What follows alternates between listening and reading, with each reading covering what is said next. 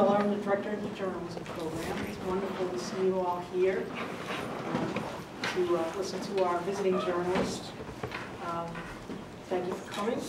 I want to introduce to you now one of our wonderful students, Jake the Shootinier.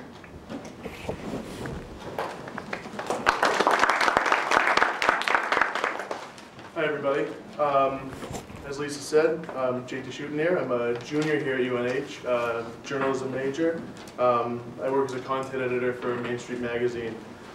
This evening, it's my sincere pleasure to introduce to everybody this year's visiting journalist, Chris Outcalt. Like me and like many of you, Chris came through the journalism program here at UNH.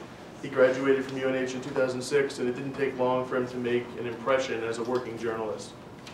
The same year, he was named Rookie of the Year by the New Hampshire Press Association. Chris spent some time in New England after graduation, practicing the fundamentals of reporting at Seacoast publications like York Weekly and Portsmouth Herald. And then he followed his urge to go west, moving to Colorado, where he became an editor at the magazine 5280, a relatively young publication that covers an eclectic scope of stories and subject matter in the Denver area. At 5280, Chris reports, writes, edits, and even sometimes codes in HTML. He has pursued his passion for narrative storytelling at the magazine, and he's written a variety of articles, from features about murder, gas fracking, and from pieces about fashion, local spotlights, business, sort of some more lighthearted pieces. He blogs regularly, and I think most importantly, he writes a lot about beer. He has written a vast array of reviews of different beers in the Denver area, and that's a very impressive part of his repertoire. I've had the chance to read some of Chris's writing over the past few days, and I've been really impressed with you know, his youthful and modern voice and his sophisticated but innate storytelling ability. Chris is an exciting young voice in journalism, and he's a great example of the excellence that the journalism program here at UNH breeds. I think we're all lucky to have a chance to learn from him here in person this week as he visits our journalism classes. And obviously we're very lucky to have him here tonight to speak to all of us. So without any further ado, help me in welcoming this year's Donald Murray visiting journalist, Chris Outcalt.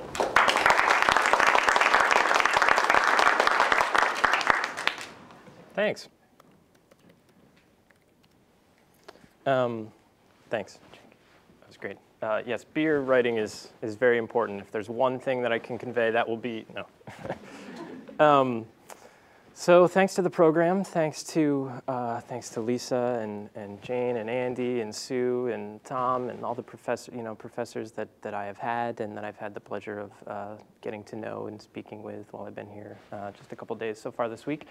I came to UNH back in 2002 thinking I would be a biochemistry major. And I quickly abandoned that and got interested in, I took an intro to news writing course with Lisa. And I just kind of fell in love with it. I fell in love with the questions and with the people and with the thinking and all these things that hopefully I'll talk about. But I had a great time at this university, and I had a great time discovering this program. And it's a real honor and pleasure to be asked to do this. So thank you, everyone. Thanks to the university and everyone. So after, and I was going to mention, I was actually mentioning this to Lisa. I don't do a lot of public speaking. This is sort of the first kind of thing of this, and I just thought I should thank my mother. It seems to be something people do, and she's a wonderful lady. So thanks to my mom. All right, so a few months ago, I guess now, Lisa sent me an email and asked if I would do this. And my first reaction was, geez, it hasn't been that long since I was sitting in these seats. I remember it. I remember it was Jackie McMullen was the visiting journalist when I was here. And it was a real pleasure to sit and listen to her talk about her career and the things that she had accomplished and the way that she had made a space for women in sports journalism. She's had an incredibly admirable career, and it was really cool to it was really cool to sit and listen to her. So that started running through my mind as Lisa had emailed me and asked me to do this. You know, besides Jackie, there's been a long list of people that have come through here, and they're all very impressive. This program has turned out some wonderful people, and so it's nice to be included. My initial thought was, wow, what have I learned? What could I say? What do I know? What can I convey to these students in just 6 or 7 years of doing this that would be meaningful and thoughtful and helpful? And I've thought a lot about that, and you know, I'm still not sure I know what the answer is, but one thing that sent me down the line of thinking is that I'm proud of the work that I've done in the past 6 or 7 years. And I thought I might talk a little bit about what that sort of means to me and the skills that I feel like I've developed both here in the program and as a reporter in newsrooms and now as a magazine journalist and interested in narratives. You know, it was interesting to just think about that. But after being sort of scared and worried and nervous, I thought, okay, well, I'll just talk about what I'm interested in. So here's what I do know. I guess naturally, I'll talk about, oh, and I meant to mention this. If this works. There we go, okay. So I'm gonna talk about storytelling and this idea that great stories have a soul. I was sitting down with a colleague of mine before I came to do this, and we were just chatting about storytelling and magazines, and I was telling her I was coming to do this, and I didn't know what to say to the students, and we were just batting back and forth ideas about what stories we've loved and what things they contain and the elements of them, and one of the things she mentioned to me was that great stories have a soul, and I was really struck by that idea. And I thought, you know, I agree with that. I like that. I wanted to explore that and talk about that. So that was something I decided to name the presentation. Total, you know, this is just my evolving take on this. I'm out there every day trying to learn, trying to figure out what's going on. Just being a part of this world as a journalist and living the life as a journalist, it's something I'm really proud to do and something I like doing. I have so much to learn, and so really this is just my 2 cents. There are a lot of smart people out there to learn from, and you should, you know, as students in particular, seek them out and learn from them. So I happened to be chatting with her, and we were talking about this idea that stories have a soul and, you know, narratives with a soul, and I thought I would share what I've learned about that so far. All right, so I went to the dictionary. I know this is sort of a cliche thing to do where you have a word and you look it up in the dictionary, what does it say, and then you examine it. And if somebody sent me a story with a lead like that had a motif or something, I'd probably send it back and ask for something better, more creative, but I'm gonna do it anyway. I'm gonna break my own rule. So if you look up soul in Merriam-Webster, you get this. The immaterial essence, animating principle, or actuating cause of an individual life. The spiritual principle embodied in human beings, all rational and spiritual beings. A person's total self. So I started thinking about that, particularly that third one, a person's total self, and the idea that stories have souls. And if you swap out a couple words, you get this, the immaterial essence, animating principle, or actuating cause of an individual story. Or number 3, a story's total self. To me, this is the idea that, and we were talking about this before, that you know, a story really being something being this, you know, the sum of all of its parts ends up as a greater whole than just each individual thing that you put into it. And I think great stories are that. They're very much a collection of reporting and thinking and listening, and we're going to talk about some of those elements. And you put it all together and you examine it and you play with the structure and why do you start here, why do you go there, and can you switch it around? But when you get all those things together and hopefully someone reads it, and hopefully the idea is it sort of transcends itself in a way. It speaks to some larger themes. The story's total self. So I really started thinking about that. Here's my desk in Denver. You know, it's not very glamorous. Kind of messy, sorry about that. But you can see I have a thing for note cards. I try and jot down ideas and phrases, and I've sort of developed this habit of doing that, jotting down whether it's something someone says to me or something I read somewhere, something a writer has tweeted or something a friend just mentions off the cuff. I try and jot down these moments of wisdom or what they've said or something that means something to me. And I collect them and I put them around me. And I put them up here. And I just sort of, the idea is that if I'm amongst them, and it's the sort of thing of learning by osmosis. So I've got these bits of knowledge, and I put them up in my cube. And I think it sort of represents who I am as a writer and as a journalist, and the thoughts that I've sort of developed over time. So I thought I'd share some of those, and maybe we can trace my career and some of those thoughts and figure out what goes into Stories with Souls. So here's one. Here's something I wrote down and put up in my cube. If you start a story, people want to know how it ends. So just start. So my story, I'll start with my story. How about that? I started at UNH. We talked about that. I grew up in the Adirondacks. I came to UNH. I was a biochemistry major. We talked about that. I went into journalism. I took the Introductory to News Writing course, and I was interested in it. And although these things seem very different, biochemistry and journalism, right? Maybe they have they actually have some similarities, I think, now that I've been thinking about it. Asking questions, analyzing data. So you as a research scientist, you sit down and you look at what information is in front of you. What questions can you ask? How can you turn those into more questions? How can you turn those into answers? And then I thought, being the Donald Murray visiting journalist, I thought I should talk about Don for a moment. I had the pleasure of meeting Don when I was here at UNH. It was before he passed, and Lisa was kind enough to introduce me to him. I had lunch with him down at Young's. This is still when he was meeting with students. And I remember going down there, and I remember just that it was supposed to be, a lot of students had gone and talked to him, and the staff always talked about him, and he was this sort of this figure that was supposed to impart some sort of wisdom and journalistic knowledge and wisdom about life. And I was so excited to go sit down and talk to him and really listen and see what he had to say. And so I went down to Young's. It was first thing in the morning. And we're sitting down, we're having breakfast. And as I'm trying to recall those moments, I don't remember, what jumps out at me, I don't remember a lot of specifics, but what jumped out at me about Don was he was so gentle, and he was so kind, and he was just a good person. He was generous with his time, he was generous with his thoughts.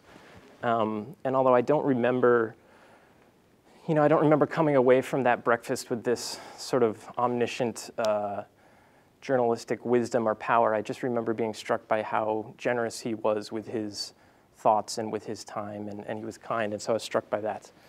I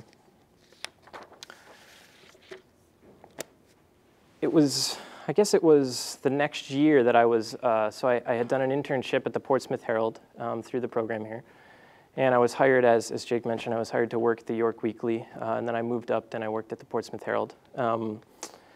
And I was a young reporter there. I was working a lot of weekends. I was working a lot of holidays, as the young staffers do. And the news came on, I think it was either a weekend or a holiday. I was one of the only people in the newsroom, and the news came down that Don had passed. And there was a story to write, and I was terrified of writing it. I was terrified of having to call the sources, I had to call Lisa, and I think I reached out to Jane, and that was scary to have to write a story about a man that had such a journalistic aura about him. But I remembered how kind and gentle and thoughtful he was. And I tried to think about that while reaching out to these people, while calling Lisa. It's one thing to go after a story, and it's another just to be a good person.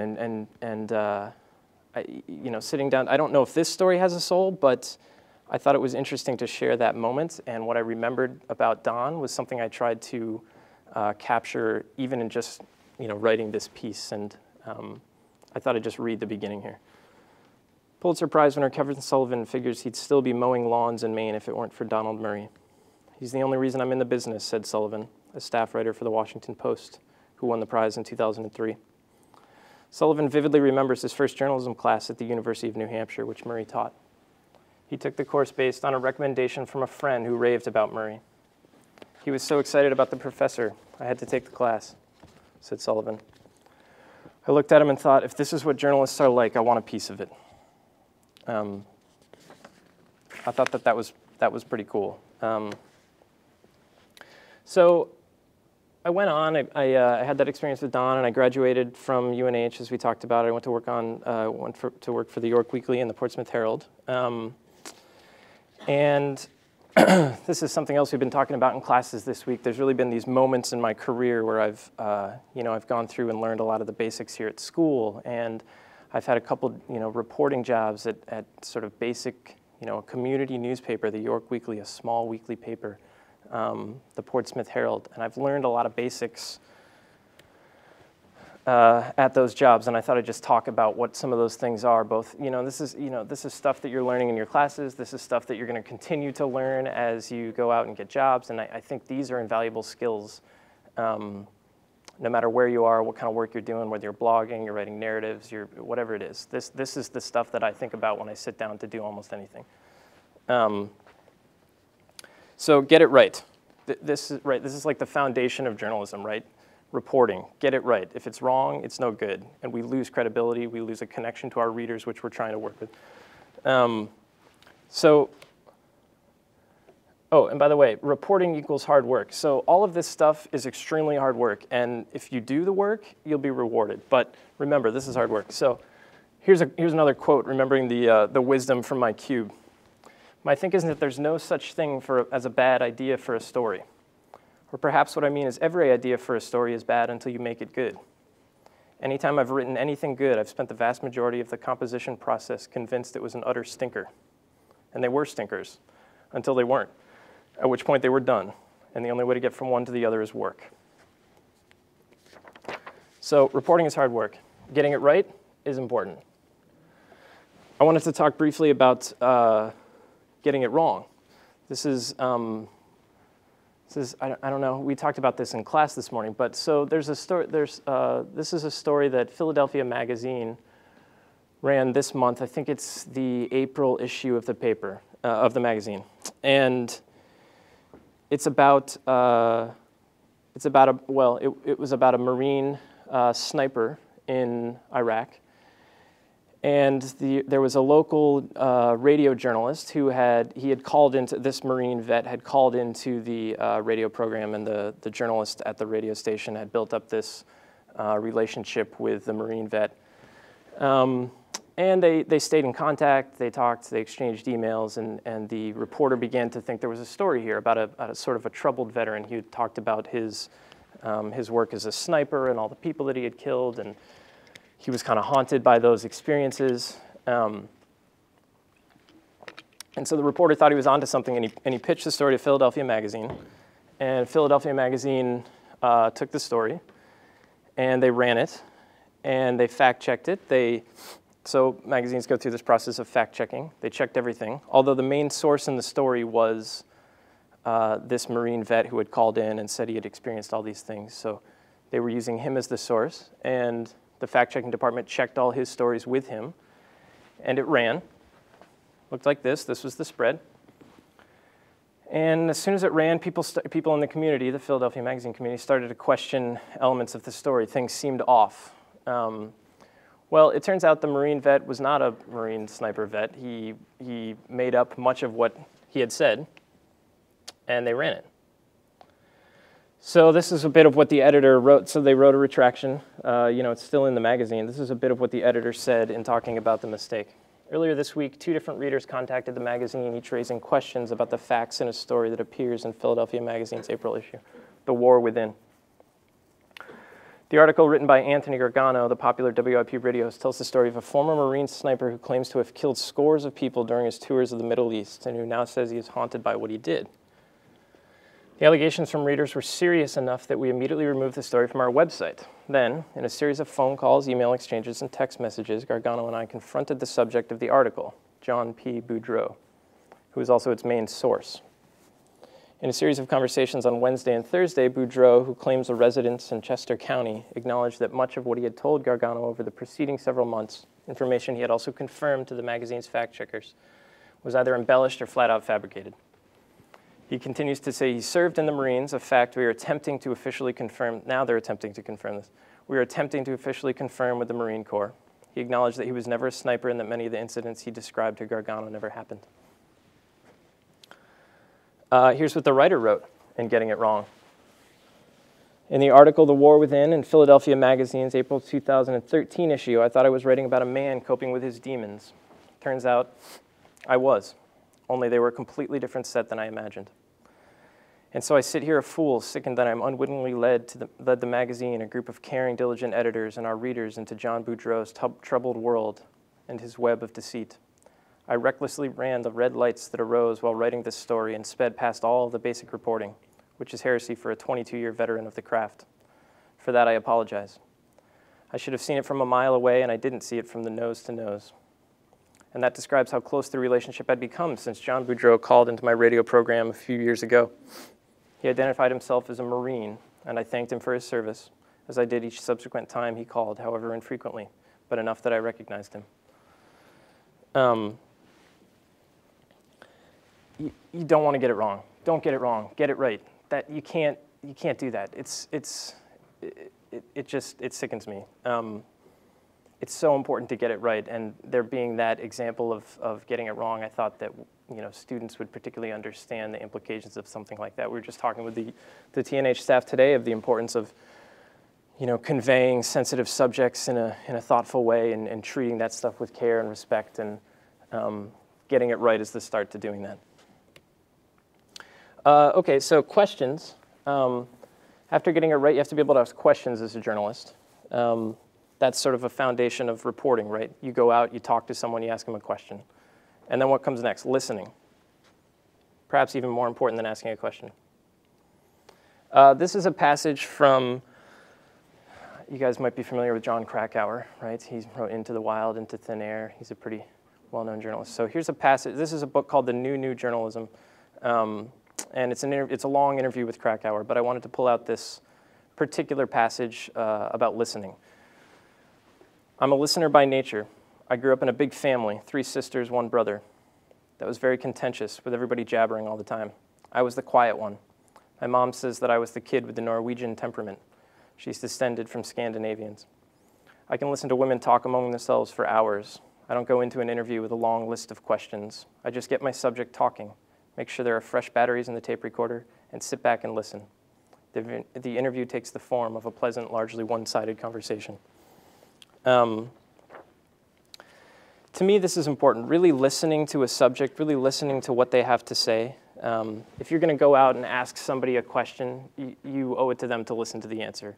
And I'm not just talking about, even a recorder, just getting it down, really hearing what they have to say. And if you want to tell a story, you better be able to listen to people and what they have to say. I don't think we can stress that one enough either. Listening is a big skill that I think about. All right, next we've got thinking. So once you've figured out what questions you're asking, once you're thinking about listening, now you have to think about what you have, what information is in front of you. Think. This is another one, wisdom from my cube. Most writing doesn't take place on the page, it takes place in your head. I don't know if you guys ever do this where you sort of zone out, or you sit and you stare out the window and you start writing things in your head. This is another thing that I picked up as a newspaper reporter. I would go out to, say it's a car crash, and you go to the scene and you ask questions and you listen to the answers and you gather all your facts. And then as I would drive back to the newsroom, I'd start writing the lead in my head. Okay, what's the information? What comes to the forefront of my mind? What am I thinking about? That's what's going to be important. And I would start thinking about that as I drove back to the newsroom. I'd already have a couple ideas of nuggets or of details or of facts that I could then sit down at the computer and start working with. So thinking critically.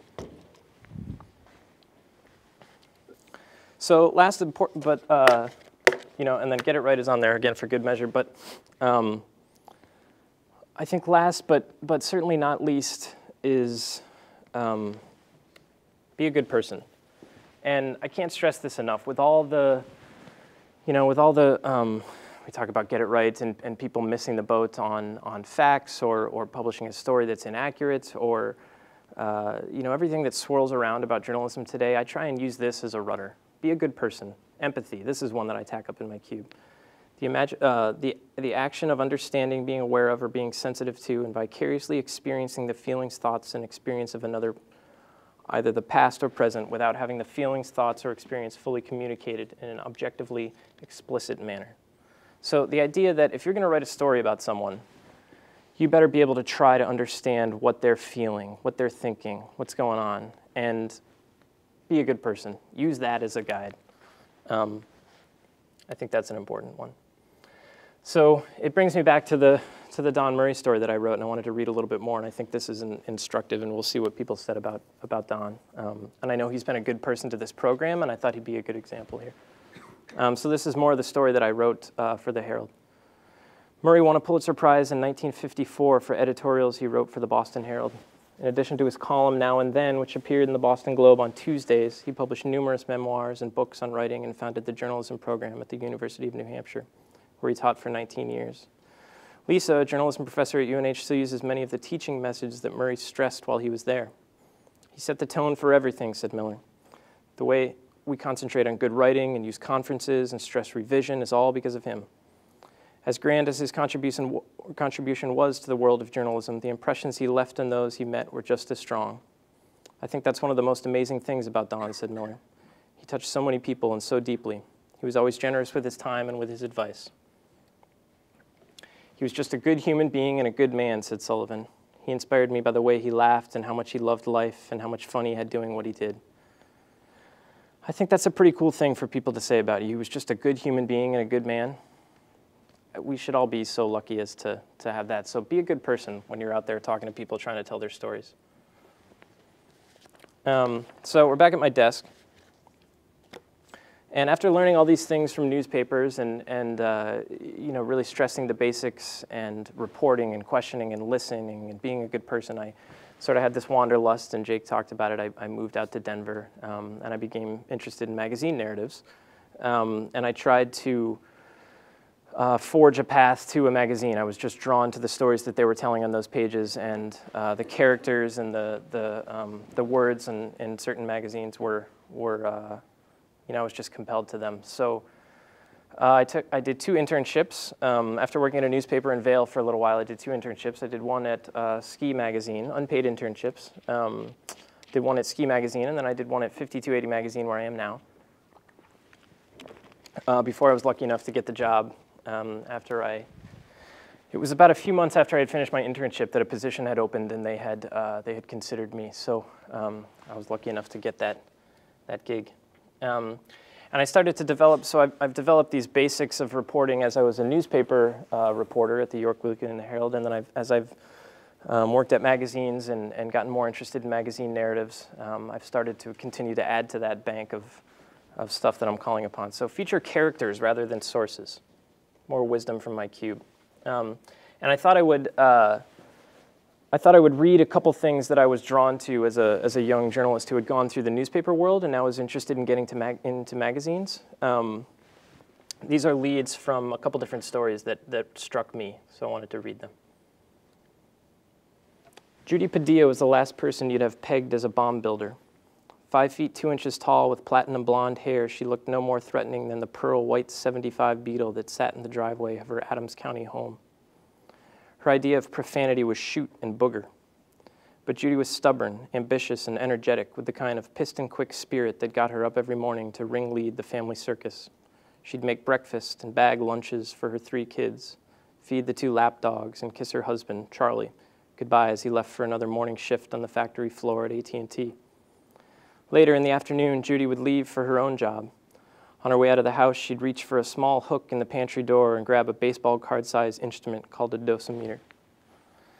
This is from a story in 5280 Magazine written by Mike Kessler. He had left the magazine before I got there, but I was drawn to the details and the pace in paragraphs like this in magazines. I wanted to read another one from 5280. This is by a colleague of mine, Lindsay Kohler. It hasn't snowed in days, but the chill and wind remain. Randy Hansen is in no hurry to leave the warmth of his chair, but he feels compelled. He scans the desolate expanse outside his car window, a seemingly endless open field of frosted grass. 20 minutes, he tells himself. It's worth being outside in the cold for 20 minutes to be able to cross this one off the list. The detective shoulders open the door, pulls a black wool cap tight onto his bald head, and walks into the field, his winter overcoat flapping in the wind.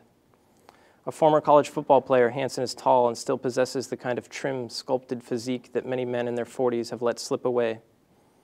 Hansen typically exudes a formidable presence, but now in this field and nowhere Aurora, he looks anything but.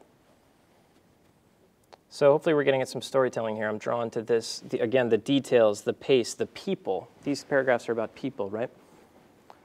Here's another one. This is written by Mike Sager. He's a writer at Esquire who I had the pleasure of recently meeting.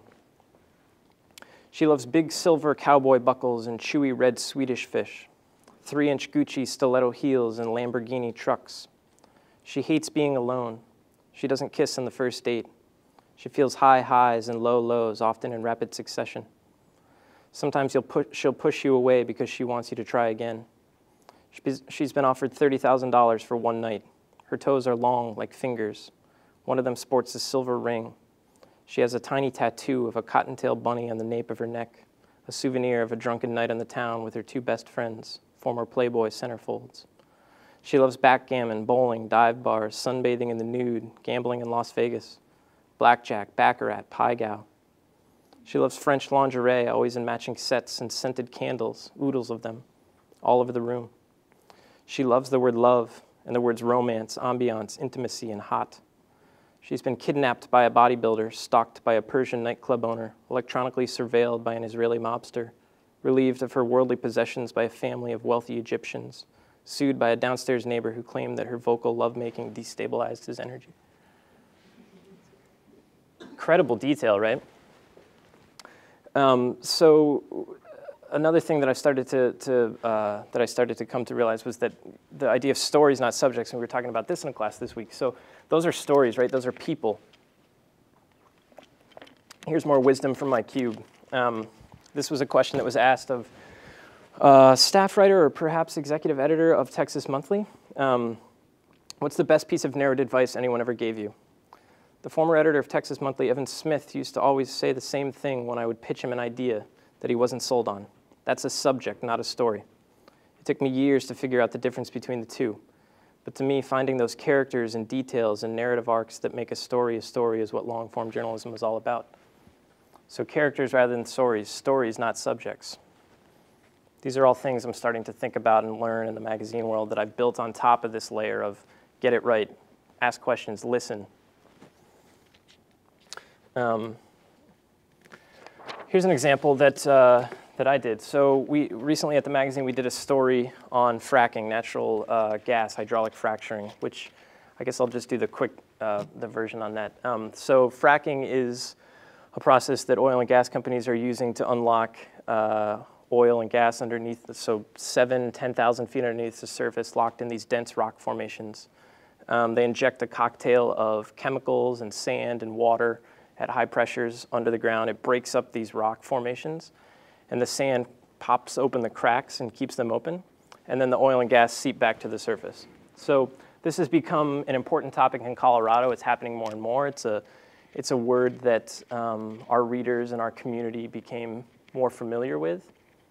Familiar in the sense that they heard it, but we weren't sure that they knew much about it, so it became something that we felt like we had to tackle. But fracking is a subject, right? Not a story. So, and this was a big package. It was 12 pages of different stories, but here's just one snippet of something we tried to pick off. This was something I wrote. It was afternoon when Carol Bell first noticed the stake. She had just returned home from a trip to the grocery store. The wooden post protruded from the dirt not more than a few feet. There was a small orange flag near the top of the stake, which was just footsteps from a horse barn owned by Carol and her husband Orland, and a few hundred feet from their home, both located on the Bells' 110-acre ranch in Silt, Colorado. Carol felt ill the moment she saw the stake. It seemed that someone had fired a warning shot, unmistakably meant to convey one thing. So this is a story, right? We want to know what's going to happen to these people. The stories are about people and emotion, and she's worried, and what is going to happen? Fracking is a subject. So I started to go through all these things, and then we haven't even talked about writing. So after all that, you got to sit down and you got to write something. So we've talked about getting it right. We've talked about questions, listening, being a good person, stories, not subjects. And then you have to sit down and write something. So what I try and think about when I sit down to write is keep it simple. We've all heard KISS, keep it simple, stupid, right? This is important, but hard. Not easy to do simple. Clarity. Clarity is like if I get confused, when I'm reading a story just as a reader, if I get confused in the beginning, I'm already lost. I put it down. It has to be clear. If the lead is confusing, I'm going to stop reading, promise. That was something an editor said to me at a colleague where I work now. More wisdom from the cube. This is a list of things that Kurt Vonnegut, fiction writer, uses. Every sentence must do one of two things: reveal character or advance the action. Efficiency in writing. So I started thinking about, all these things that I've gone through in my career and all these things that I've kind of collected and all these things that I try and live by. And sorry about this picture, it's a little distorted. But as I was getting ready to come here and try and talk about some of this stuff and try and say some of these things, I began to remember Don and think about the time that I met him, and just naturally because it's named the Don Murray Visiting Journalist. And so I picked up, I had a couple of his books, and I picked up this book, and I started reading it, and I started trying to remember that day that I had breakfast with him, and although there weren't any particular moment, I remembered he was gentle and he was kind, but there were no particular moments of wisdom necessarily that, it's hard to pinpoint a specific thing that he said or that he told me that I now think that's what I focus on that. But I picked up this book and I started reading it, and I had marked it up, and I had noticed that one thing that me, as of 6 years ago, had marked was this. And Don is giving an answer about storytelling. This is a Q&A that ran in this book, but I'll just read this one little snippet. Once the characters have revealed themselves and what they are doing to each other, go back and paste the scene with the minimum amount of description necessary to put the dramatic action in context and to reveal the characters and the texture of their world. And he cites Vonnegut. Don't put anything in a story that does not reveal character or advance action. So I was just struck by that moment. Don didn't say that to me when I met him years ago. It wasn't something that I had written down, but I had sort of forged my own path through newspapers and now into magazines, and I had tacked that bit of knowledge up in my cube. I found it somewhere on my own. And when I went back and read this, Don was citing that as well. And so somehow I got there. Somehow I found it. I don't know if it was something he said to me or it was something that, I don't know how I discovered it, but I thought it was interesting that, Don had said that, and I found my own way there. So a story's total self, we started by talking about that, and to me it's all those things. It's, it's listening, it's being a good person, it's questions, it's thinking. And I thought I would read a bit of a piece that I wrote, which was sort of really my first attempt to kind of put that all together. It was a story about a murder in Vail. I had lived up there, but this happened after I had left. There was it had been about 3 decades since there had been a murder in Vail. It's not a town with a big crime. There's DUIs, but there's guns. There's not much violence. So this was shocking when this happened. Of course, it would be no matter what, but unexpected. And I started I was reading the local news coverage of it, and I was just thinking about this person and how did this happen? How did he get to the point where he walked into the bar with a gun and started shooting? Turns out he had been a member of this community for a long time. He had lived there almost 30 years. He wasn't an outsider. So this story of what happened was a story I was interested in telling, and it was one I tried to tell using a collection of all these thoughts and things that I put together as a reporter and as a student and as a newspaper reporter, a community reporter, a city reporter, now as a magazine editor. I thought I would just read a bit of it. I don't have a slide, but I'll just read. So this is the beginning. This is the first section of the story. This is the lead, A Murder in Vail. Somewhere around 7:30 p.m. on that night last November, Richard Moreau clenched the handle of his .45 caliber semi-automatic handgun and walked into the Sandbar Sports Grill. Short and burly, the 63-year-old had a crazed look in his deep-set eyes, an unkempt gray beard, and 3 nickel-sized snowflakes tattooed on his left cheek. Jim Lindley happened to be standing in Moreau's line of sight. Wrong place, wrong time. Just like everyone else in the bar. It didn't seem like it at that moment, but Lindley was lucky. Lucky Moreau wasn't holding one of his rifles or his 12-gauge semi-automatic sawed-off shotgun or one of his 19 swords. Moreau fired 2 rounds at Lindley. One of the shots shattered his left elbow. Moreau paused to reload. The lull was just long enough for Lindley to wonder why a man he'd never met was shooting at him. Another minute and Lindley wouldn't have been there. Done with his taco in Sierra Nevada, he had dropped money in the bar and was headed home to pack for a California trip to see family. Moreau fired 2 more rounds. Lindley's knees buckled and his body smacked the sticky bar floor. Moreau moved past Lindley, deeper into the bar. Outside, about a length of a football field away from the bar, a woman stood in the Westvale Mall parking lot adjacent to a McDonald's, gasping at the mountain air. She'd just watched a sandbar staffer get shot. She was the first to dial 911. Someone's shooting at the sandbar. I'm sorry, what? I said a guy is shooting in the sandbar. There's an actual gun? Yes, an actual gun. No one could have faulted the dispatcher for double-checking the report of an actual gun. After all, this was Vail, the ski resort town where there's not much crime, let alone shooting sprees. We need an ambulance and the cops, the woman shouted into the phone, now. Moreau had made his way to the corner of the bar. He sat against the ground to a table near the kitchen, his back pressed against a wall and his feet spread in front of him in the shape of a V. His shoulders drooped, his right arm was outstretched, parallel with the ground, and his fingers were still wrapped around his handgun. He looked like a man who was at once defeated and defiant, resigned to whatever had happened and whatever may come next. Gary Kitching, an adventurous and fit 70-year-old, wandered around the corner of the bar directly opposite Moreau. Wrong place, wrong time. Kitching was likely looking for his wife Lanny, who was hiding behind a nearby coffee table and couch. If only the couple had opted to watch the University of Southern California football game at home in Carbondale. Moreau aimed at Kitching and pulled the trigger without any visible hesitation. The former Navy lieutenant crumpled. Moreau pointed his gun at the motionless Kitching and fired twice more, 3 shots in all, arm, thigh, chest. From his seated position, Moreau slid down along the wall until he was lying on the ground, only a few feet from where Kitching was bleeding, dying. The woman in the parking lot called 911 at 7:28 p.m. 29 minutes later, Lieutenant Greg Daly of the Avon Police Department found Moreau in the corner of the bar. Daly turned his handgun on Moreau and ordered him to drop his weapon. Moreau asked Daly to go ahead and shoot me. Daly wrestled Moreau's gun from his hand and cuffed him. The Vail Police Officer Ryan Milburn got to Moreau shortly after Daly. Milburn recognized the shooter. Milburn knew him as many folks around town knew him, by his nickname, Rossi. He'd also seen Moreau's name around the Vail Police Department, on a list of locals to watch. When Milburn reached him, Moreau was babbling and blurted, "Do you know how long I've been trying not to do this?"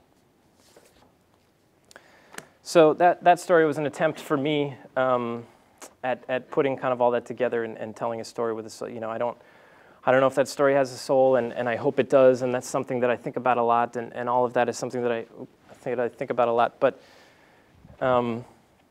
it was an attempt to do that, and it's something I'm proud of, and those pieces and moments of my career and those things that I think about are things that I'm proud of. So when I sat down to think about what could I say to students and what do I know as someone who's very young and learning, that's what I know. Question, listen, be a good person, think, listen again, get it right. Characters, not sources, stories, not subjects. That's it. That's what I think about when I sit down to be I'm excited about this profession. It's a lifestyle that I like living, and it's a thing I like doing. And when I sit down to do it, that's what I think about. So, thanks.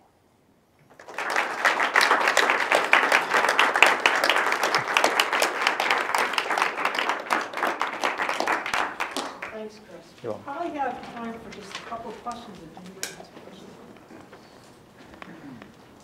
We've been doing so many questions and answers in classes all. They may have all the questions. Yeah. Any other questions? What's the fact checking like at your magazine? Because that Philadelphia this story was horrifying on so many levels, and one of them is a complete misunderstanding of what fact-checking is. Right, Like, totally. check Well, the facts with a guy who and a told misunderstanding of what reporting is, right? Yeah, yeah. I mean, So sorry, the fact-checking process at our magazine is pretty extensive. We have it's called a research editor, which is a full-time position dedicated to running a team of freelancers and interns who fact-check everything in the magazine. So it's an interesting process. We do hand. So for instance, take that Vail story. When I was done with it, I annotated the entire thing, sentence by sentence by sentence by sentence. I went and wrote the source for each of those sentences in the margin of the story. So I would bracket, or if it was a paragraph, I would bracket that paragraph and write in the margin, this is the source, or these are the multiple sources. And they go back and they re-report the whole thing. But maybe there's a disconnect there about, at least in that case of the Philadelphia Magazine story, that they would never check that he was a Marine even, that they would never even have a piece of paper that said, yep, he was in this company or this troop or with these people. There, just nothing, even something basic like that is pretty appalling. And we can't be trusted if we can't get things right like that, and that's so important in journalism today. So we make a point to check all that stuff, but that goes to show you it's still on the reporter at some point, and that one starts there. Yeah? I wish we had more time to ask you about what a good story consists of and how you generate business. Obviously, a lot of art here. It takes a while to talk about. But Sure, yeah. Instead, I'll just ask a dumb nuts and bolts question. Okay. About how you feel magazine art and the art of telling your story has been affected by electronic media.